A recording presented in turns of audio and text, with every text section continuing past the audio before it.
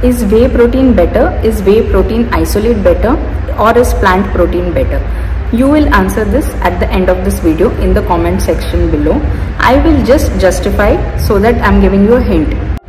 Very often I come across this argument that animal protein is better because it is closest to our protein or to the human muscle or to the human cells. Well, and also that one should consume isolates because isolates are better absorbed.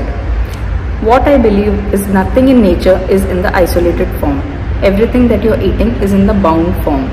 I don't think our body would accept something that is in its isolate and that is immediately absorbed into your system. When you're consuming something from the animal source or something that is an isolate which is immediately absorbed in your body, you are upregulating something called as IGF, that is insulin-like growth factor. And IGF promotes mTOR, that is mammalian target of rapamycin. TOR genes function as master regulatory genes which promote cell proliferation and growth. This is why consuming something like this can bulk you up and can make the big guys look even bigger. Now supposedly TOR genes need to be active when you are a baby or an infant because at that phase you need to grow. And as you grow, the TOR genes become inactive. Now when you break food in subsets of carbohydrates, proteins and fats and you calculate, you will always feel that the protein requirement is low. And when your protein requirement is low, you will be pushed on with a product that supplements your protein requirement. Animal protein sources, including whey isolates or whey supplements, increase the amino acid leucine. This is an essential amino acid and this upregulates TOR activity. These proteins, it upregulates IGF-1, that is insulin-like growth factor 1, and even mTOR.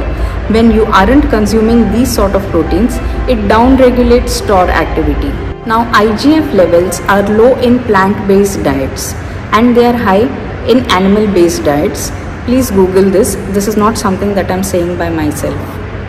Proteins from an animal source, irrespective of whether it is milk, dairy, fish or eggs, will upregulate TOR activity and this is known to cause cancers. Now the plant proteins are generally having even fiber in them. They are in bound form, they are not in isolated forms and these do not upregulate IGF-1 and mTOR and they are not as much as to cause cancers. I have gone through a lot of researches before even I made this statement and I am here just to help you out and not to push your product. When you are consuming protein more than what actually your body requires, you end up growing things that you actually don't want to grow. And those are cancers, polyps, skin tags, cysts, fibroids, tumors. Very clearly, I would also like to tell you that there is no disease that is genetic. There can be certain factors that influence the genes and that can cause certain diseases. Animal proteins are high in methionine, which is an amino acid that increases cancer genes or growth. These proteins can also make you age faster because you are as old as your mitochondria.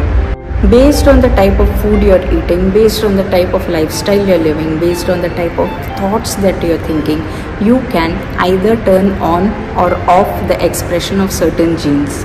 And it is completely in your hand and not in your genetics. I don't know if I'm going to get sufficient backlash from the ones who are protein lovers, but facts are facts and it's my duty to put them in front of you. If you found this useful, share it with somebody who needs to hear it.